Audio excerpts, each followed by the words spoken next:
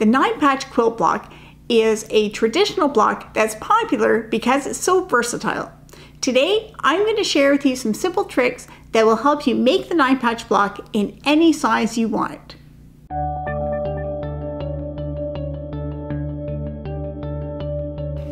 Welcome to Epida Studio. My name is Elizabeth and I help you make beautiful things with quilting, pojagi, and embroidery.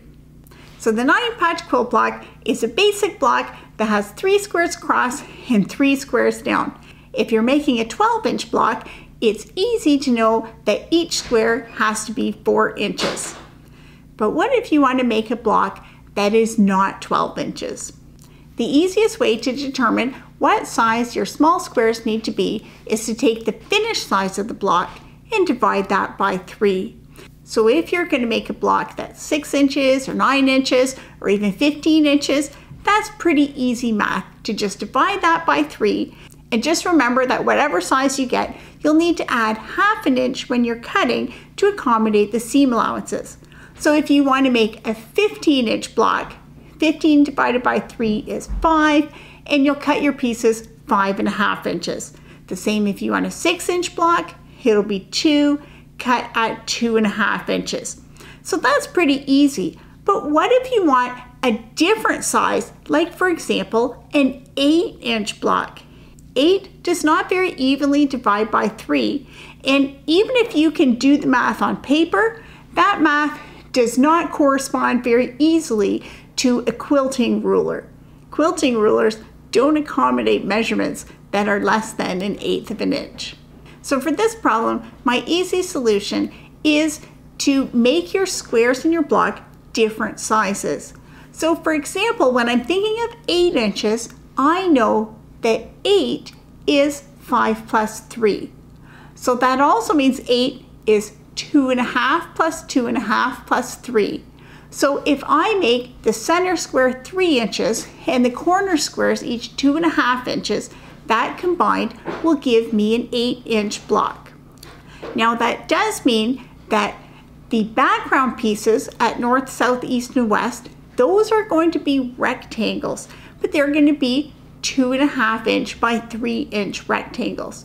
So as long as I remember to add ½ inch for my seam allowance, then I can make this block no problem. Another option is to make the center square smaller than the other pieces. So I could think that 8 inches is 6 plus 2. So that also equals 3 plus 3 plus 2. So I can make my center square 2 inches and my corner squares 3 inches. This will also give me an 8-inch block. And in this case, my background rectangles would be 3 inches by 2 inches. And I'll just need to remember my seam allowance, so I will cut them 3½ by 2½. So we can see sometimes changing the question will make the math a lot easier. Don't you wish you could have done that back in elementary school? This is the technique I used in the double 9-patch block to make the mini 9-patch blocks finish at 4 inches. If you want to see the tutorial for that block, you can click on the link to see it. If you're really feeling creative, you can always have your block offset. It doesn't have to be balanced with the corner pieces the same size, and you can have a lot of fun with these designs. Of course, just remember that this will turn a lot of your other pieces into rectangles. If you know what you want to do and you're having a hard time figuring out the math, then I recommend going old school. Just take a piece of graph paper, sketch it on graph paper, and then it's easy to count up exactly how big your pieces are going to be. Just don't forget ½ inch for seam allowances. Once you get started, you'll be able to use this trick to make your 9-patch blocks any size you want them. And of course, it also works with all the 9-patch variations like turn dash and shoe fly. So have fun designing your own 9-patch blocks to use in your own quilting projects. For more quilting patterns, tips, and tutorials, be sure to check out epidastudio.com.